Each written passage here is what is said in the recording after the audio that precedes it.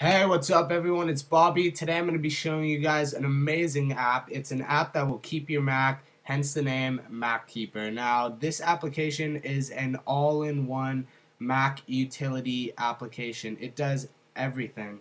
It basically is an all-in-one app. It has everything from cache cleaners, binary cutters, language cutters, duplicate finders, old file finders, log cleaners. It has multiple standalone tools such as undelete, data encryptors, wise uninstallers, shredders, disk usage, a backup utility. It does everything, and it does it for an amazing price. I believe MacKeeper costs only $40. And if you were to buy an application, a single application, the best application for each one of these different categories separately, you'd be paying $318. And this application will get you all of these services along with a great online customer support.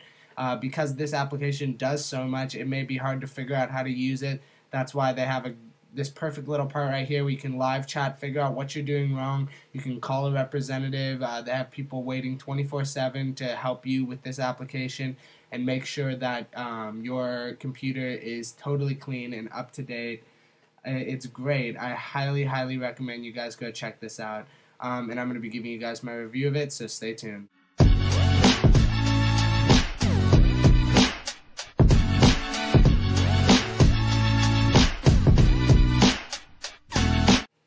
Alright, so like I mentioned earlier, MacKeeper does tons and tons of things. Now there's way too many different features for me to go through and walk you through each different one, but I'm just going to walk you guys through the interface and kind of show you what's good with this application, and hopefully you guys will be convinced and go check it out.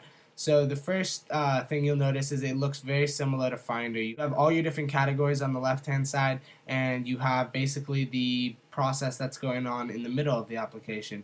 So the first one right up here is the status of your computer. It tells you how much it's cleaned of your computer. It tells you if you have the anti-theft system installed, zero disk, Geek on Demand. I haven't really messed around with this that much, but apparently there's an anti-theft warning that I think I'm going to go and install because that sounds like a good idea, just the name of it.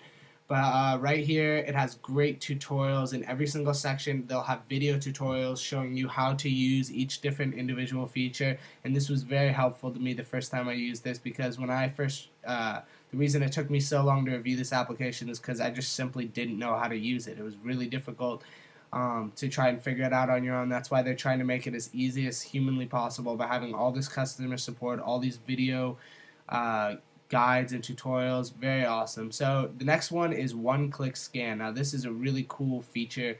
I definitely did use this. You click on this little button and you see all these other little cleaners right here on the left hand side start going to town, finding things that they can binary cut.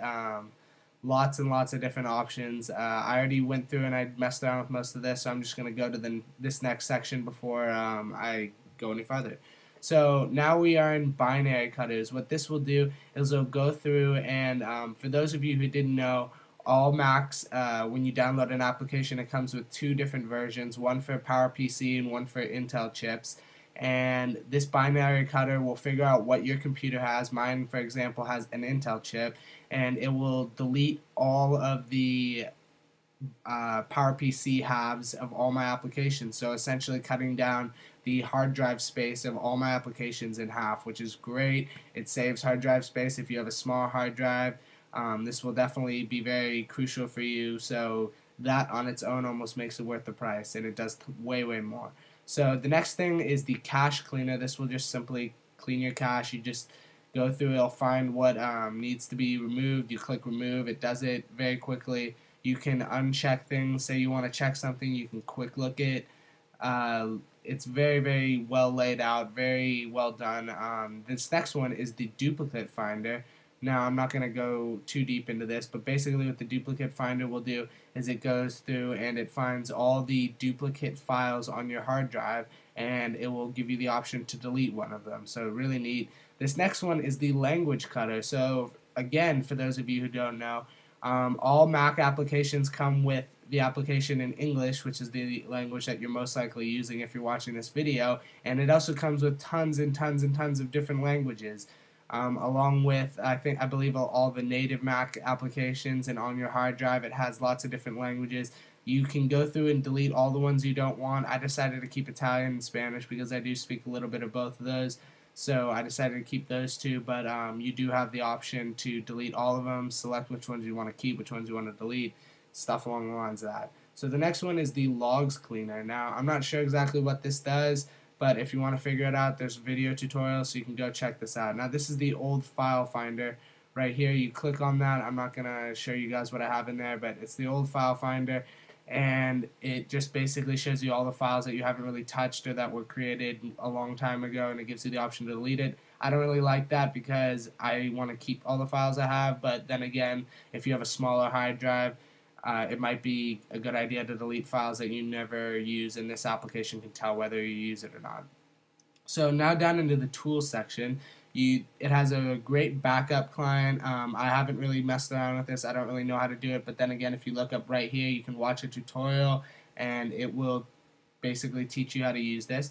A data encryptor, you can encrypt certain data with a password, verify it, have hints. This is really neat. This is a default app setter, if that's what you want to do. So say you're opening a PDF, you always want it to open with preview for the Mac. Say you're opening a music file, you always want it to open with iTunes. This little feature right here will allow you to set what files are open with what applications. So this right here gives you a very in-depth analysis of your disk usage. So for those of you who have used applications like Daisy Disk and I forgot what the other one is, but it kind of displays your hard drive and makes it look like a bunch of cubes. For those of you who know what I'm talking about, leave a comment below.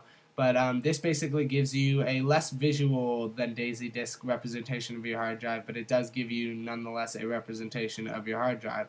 So say you want to go through and your hard drive's getting cluttered and you want to figure out what's taking up so much space. Oh, downloads, 27 gigabytes. Oh, wow, need for speed, 5 gigabytes. I can just delete that, and there you have 5 gigabytes. Here's a package folder. Wow, that's 13 gigabytes. I'm going to need to delete that because it has a bunch of packages that I don't need anymore. So you guys get the point. You can go through and find stuff that is taking up a lot of space and go ahead and delete it. So next, this is your login item. So this will decide what items open automatically when you turn on your computer or log in, and hence all these little menu icons I have up here. What those are my login items, most of them at least, and you can choose which ones you want, delete them, add them, stuff like that. So this is the shredder. Now what the shredder will do is it will totally destroy any file you want. Very cool kind of visual representation. You drag it in, it'll totally tear it up, no getting it back. If you have really kind of secure data that you don't want anyone to be able to fish through your hard drive and get back, this will do the job. Undelete, this will go onto any of your hard drives connected and allow you to delete or undelete anything that you might have deleted on accident. Not sure exactly how to do this. I haven't really messed around with it, but as you guys see right here, you can watch a tutorial. This one is the Wise uninstaller. This will delete all the files from your oh, cool. This will sorry, I haven't messed around with this part yet. This will delete all the so say you want to delete an application and you want to make sure you get all the little mini folders that come along with it. I'm sure this will do the job. If you don't know how to use it, go ahead and watch the tutorial or customer support. They make it very clear that it's super easy to get a hold of people if you don't know how to use this application, which almost makes it worth the $40 itself. So the next part is the anti-theft system. Haven't done that yet, but I plan on it, but I'm assuming it works well. Geek on Demand, you can sign up for an account and get on-demand help with your thing. And this thing called Zero Disk, don't know exactly what that is. Apparently it's online storage, but it's coming soon, so you might want to go buy this application and you'll have access to that when it comes around. So overall, that has been my review of MacKeeper. I apologize to the people at MacKeeper who allowed me to review this application for not doing it earlier like I promised. But like I said, I was still learning how to use it and I had a lot going on. And the new iPhone came out and that just pushed the video back. But it's up now, so thank you guys at MacKeeper for allowing me to review this application. Thank you to all my viewers for watching this video. Please leave a comment down below. What is your favorite Mac utility application? And if you have tried this, what's your favorite feature? What's your least favorite feature? The people at MacKeeper will be watching this, so if you want to let them know anything, leave a comment below. Give me a thumbs up. and follow me on Twitter at Bobby93MacBoy, and I'll see every single one of you guys next time.